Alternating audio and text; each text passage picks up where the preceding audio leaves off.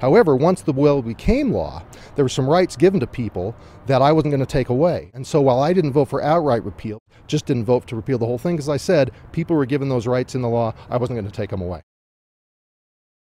I've always opposed it. And so while I didn't vote for outright repeal, I voted against Obamacare. I've opposed Obamacare all the time, and I know it frustrates my opponent. Just didn't vote to repeal the whole thing. I voted to repeal it this year. Just didn't vote to repeal the whole thing. Where are they getting this? I never supported this bill. And so while I didn't vote for outright repeal, because what frustrates her is we're the same on this issue. We both think the law was wrong, and we both want to repeal the bill. Just didn't vote to repeal the whole thing. Yeah, the problem with Obamacare, it's not affordable, it's not sustainable, and nobody wanted it. Utah didn't want it. And again, I want to say, January 19th, 2011, my opponent voted against the repeal of Obamacare. That's been his position. Anybody can look it up.